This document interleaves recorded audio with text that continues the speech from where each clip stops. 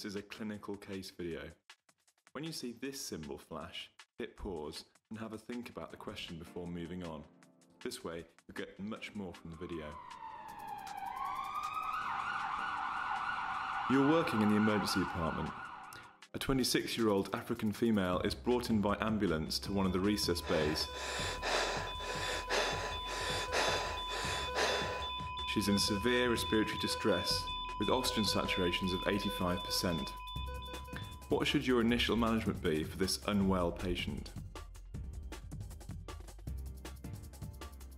With the help of other team members, you should resuscitate the patient in regard to their A, B, C, D, E. So, airway, secure for now. Breathing, patients in respiratory distress, a respiratory rate of 35, saturations of 85%, and the chest has crackles all over the right side. You apply 15 litres of oxygen via a non-rebreather mask. Circulation. The blood pressure is 130/90, the pulse is 128 and regular, and the heart sounds are normal. IV access is gained, and a blood count, basic biochemistry and CRP are sent alongside blood cultures. A blood group and screen is also sent. Disability. Patient is conscious and responding to commands, but is drowsy. Exposure.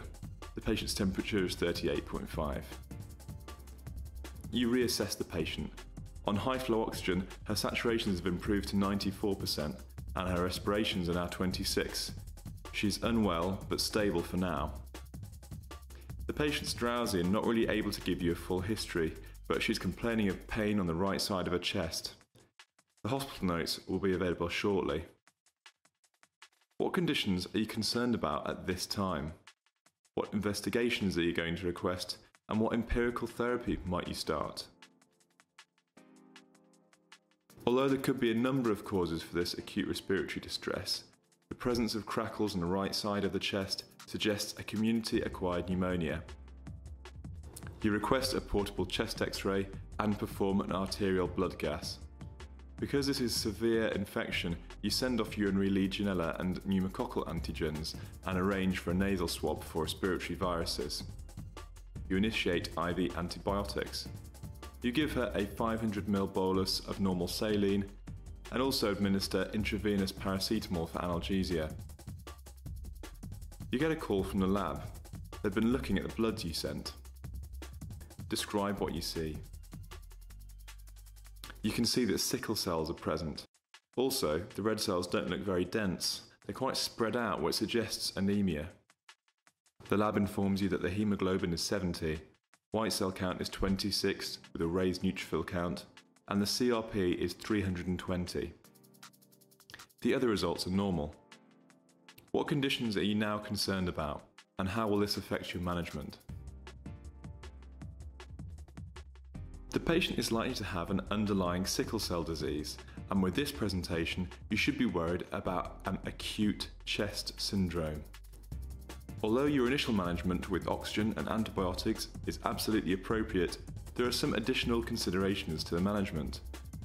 The prognosis of ACS is also much worse, and it is likely that this patient will have to be managed in a high dependency setting. The chest X-ray now comes back. What can you see? Consolidation is seen. You call the haematologist on call. She knows the patient well.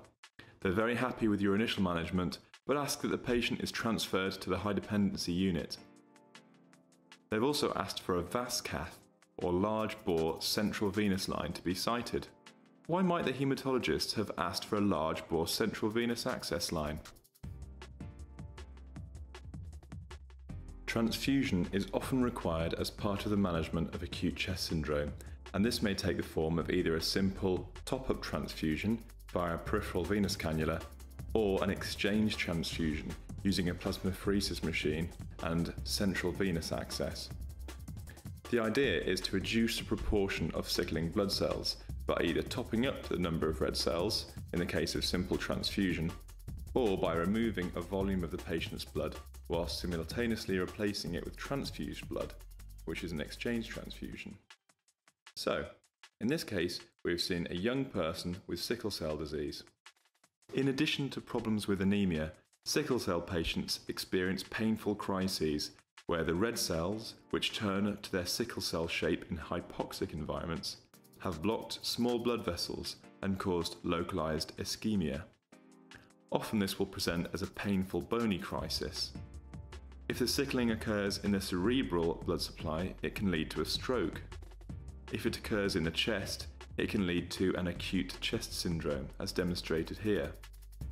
There are a number of causes for acute chest syndrome, but infection is the most common.